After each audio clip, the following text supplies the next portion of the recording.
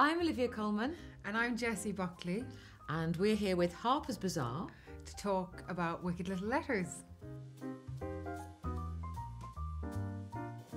I don't have my glasses, but what was it like reuniting with your best to friend? Work together again?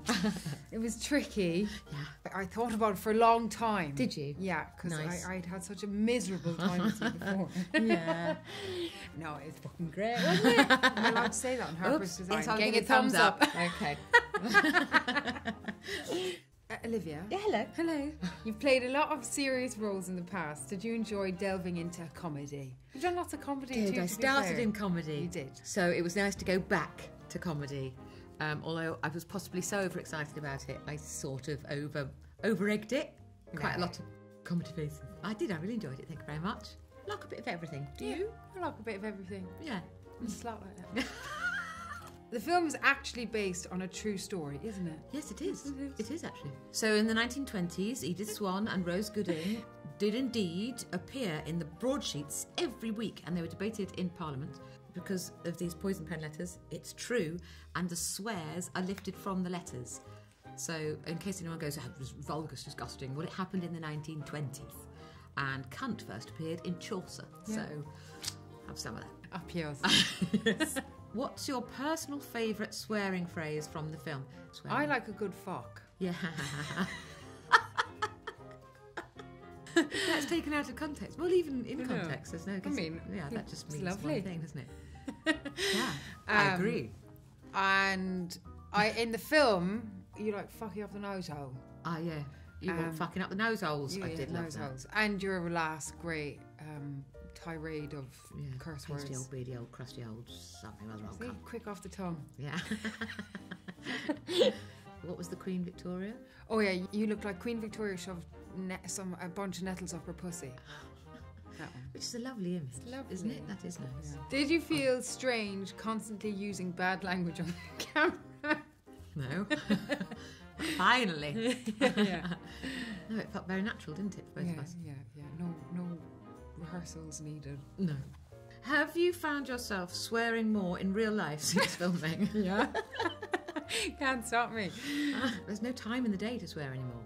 No time in the day to swear anymore. Because we swear so much anyway, you'd have to add hours. I swear well, I think. Yeah. I swear efficiently, and if it comes out more, it comes out more, and I'm okay with that. Yeah, me too. Yeah. I think it's so fun. I so love it. What's your favourite on-set memory? We just had a great time in the green room, with all of the cast together, chatting, finding out Angela is an incredible singer and guitarist. Yeah. She's just so modest. I could do what and you. I'd be singing all the time. She's amazing. And I'd travel with a guitar as well. I'm allowed to tell the nail story. That was my one, Thea. What nail story? When you got your oh yeah, go on. Or you got a fabulous leopard print manicure. Yeah, Robbie Tompkins, best manicurist in the world, hand painted leopard skin on my nails, and I was filming, which isn't very 1920s, and Thea said, "Oh no, you can't have that." No, I've got a plan. So there's one scene where I just have a dishcloth over my hands the whole time, and because I only had that scene that day, and then I was going away for the weekend or something, so I just didn't want to get rid of my nails. And you did it. Now loads of people are going to watch the film and try and that find... is clearly the scene. It's like, where's Wally? Over there. Like, and I can't just sing when I'm doing that. Just like some claw hand.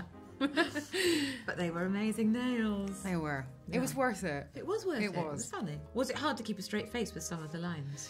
But that was also part of the fun of it, was like trying to make each other genuinely laugh. When that did happen, when the rest of the crew's shoulders started going, you knew that you'd done something really actually funny. Yeah.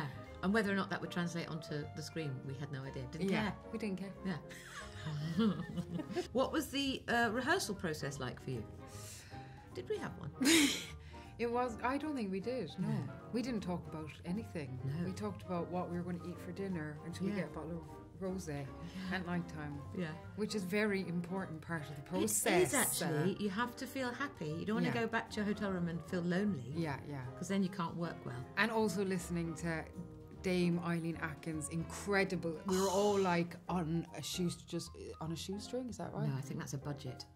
On a budget? On tenterhooks? Tenterhooks. Tenterhooks, yeah, that's the one. On tenterhooks, listening to all her stories about her big, brilliant, naughty life that she had. So that was important research. Yeah, that was brilliant. How did you get into character as Edith? I read the script and then put a wig on. Oh, yeah. I think it's quite clear from the script what she is. So, bitch. No. Hey. I love you. I do actually love you. I do love you. Yeah. Well, you know that. Yeah, I know. What drew you to the project, both as an actor and producer, Olivia? Because that is what you are now in your title. Yes, well, we both know that I did absolutely fuck all on the producer side, apart from saying, could we have Jessie? Which I'm eternally grateful for, darling. Good, I'm so pleased. No, the other proper grown-up producers did the producing, and every now and then I think I had to go and say hello to finances. Let's go, hello. And then... Yeah, I like if you did actually go like that, be like, hello. And they were like, oh, God, jeez. That's I not don't know what if we she's imagined. actually all right. Well, I did want to... I felt in that place where I wanted to do something funny and work with some people I really liked. And it was quite a short shoot in the UK, not away from home for very long. All of those things are important, and I hate being away from home, so do you. Yeah. And so it was nice. Yeah. It came from Johnny Sweet's clever head at just the right time. I think. Yeah. We had fun. We did.